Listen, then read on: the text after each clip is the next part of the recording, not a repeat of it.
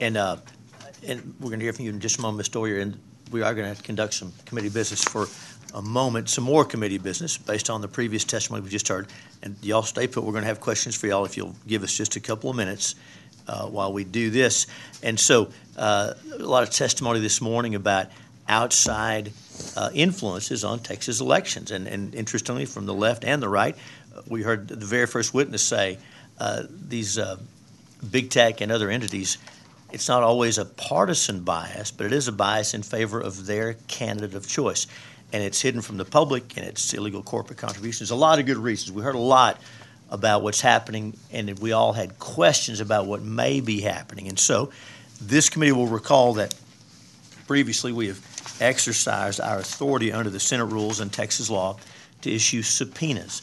We did this a couple of years ago with some financial firms that were we had evidence and certainly confirmed were doing some things they weren't supposed to be doing with some Texas funds, we believe, money that belongs to the people of Texas. So I'm going to walk through that process for the committee. You'll recall, thank you. You'll recall that when the way we handled those subpoenas a couple of years ago, because the committee rules and the Senate rules require a vote of the committee voted to authorize those subpoenas.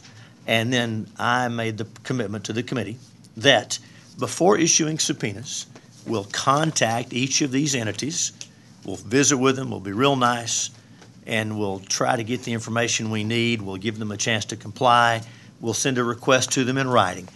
And we'll let them know in writing that if you do not comply with our request, then a subpoena will be coming. Last time when we did this, most of those entities complied without the necessity of issuing a subpoena. We had to issue only one subpoena to those 4 different entities. So my humble proposal that I've discussed with each of you individually is that we follow that process here. And so in a moment, there'll be a motion in writing offered by Senator Betancourt, and the clerk will read it to make sure we get it right. There'll be a motion in writing that you have seen, and of course it's going to be open to the public, that will authorize subpoenas against those entities we heard about this morning.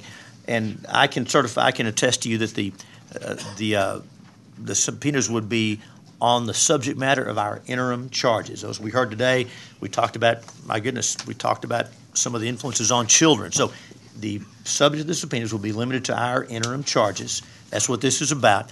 And so I'm going to ask the clerk to read the motion in writing, and then, of course, we'll discuss it and take whatever we need to do before we vote. But I will. There's a following motion in writing, and I'll ask the clerk to read the motion in writing. I move that the State Affairs Committee of the Senate of the State of Texas, under the hand of the chair of the committee and as the chair deems appropriate, in accordance with Senate Rule 11.20, issue 1 or more subpoenas to compel Alphabet Inc., Meta Platforms Inc., TikTok, PTE Limited, X Corp, or any other relevant company or entity, including any subsidiary or affiliate of one of those companies or entities, as well as any officer, employee, agent, or representative of one of those companies or entities, or of a subsidiary or affiliate of one of those companies or entities, to appear before the committee at a time and location specified in the subpoena, produce for the inspection of the committee those books, records, documents, and other evidence specified in the subpoena in a manner specified in the subpoena that are in the recipient's possession, custody, or control, or both appear before the committee to testify and produce books, records, documents, and other evidence as provided by the subpoena. Thank you, Madam Clerk. That's the motion, and Senator Betancourt is the movement. Of course, we can have any discussion and questions about that before we vote. Welcome, Senator. Thank you. Anybody got questions or concerns? I'll let Senator Betancourt, and I'll be happy to talk about it since I'm the one that's asking y'all to do it. Madam Dean, you're recognized. Thank you. Will the books and records, et cetera, produced be available to all the members of the committee? Dean Zafferty, that's very important. The answer is yes, and let me expound on that briefly. By this motion, the chair, pursuant to Senate rules and Texas, the committee, pursuant to Senate rules and Texas law, would authorize the chair to issue subpoenas. Whatever we get from those subpoenas is not for the chair, it is for the committee. So yes, ma'am, everything we get, just like last time, is for the whole committee and will be available to the entire committee. And Mr. Chairman, if I could speak Senator about Betancourt. last time, I think my experience was this was a very important step because as the chairman already indicated, 3 out of the 4 companies complied just by written request. And this was only used with one company, but that information was enlightening to what we're looking at. And I think we've got areas here that relate to the charges that are specific for the committee.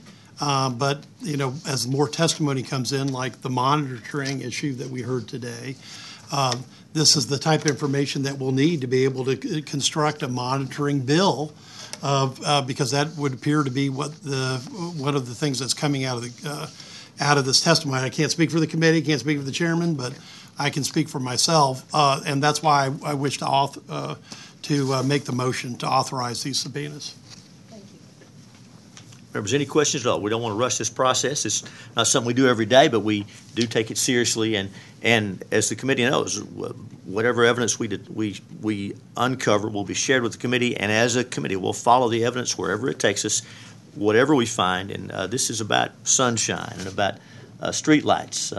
This is what we do around here, and it's great for us to be able to come together and do this. So, if there are no questions on Senator Betancourt's motion, we'll ask the clerk to call the roll.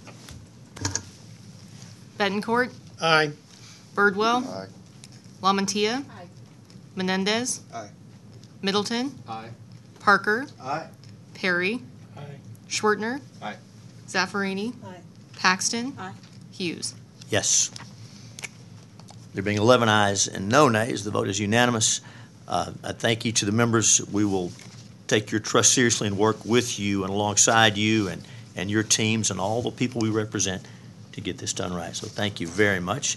I thank the witnesses and folks here for letting us pause to do that.